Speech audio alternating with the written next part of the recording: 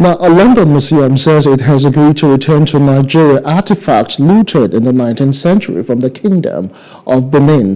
The Horniman Museum said ownership of 72 objects would be transferred to the Nigerian government. Items include 12 brass plaques known as Benin bronzes, a brass cockerel, and a key to the King's Palace. It follows a request by Nigeria's National Commission for Museums and Monuments in January. Now, the museum in Southeast London said it has consulted with community members, visitors, school children, academics, heritage professionals, and artists based in Nigeria and the UK. Hello. Hope you enjoyed the news. Please do subscribe to our YouTube channel and don't forget to hit the notification button so you get notified about fresh news updates.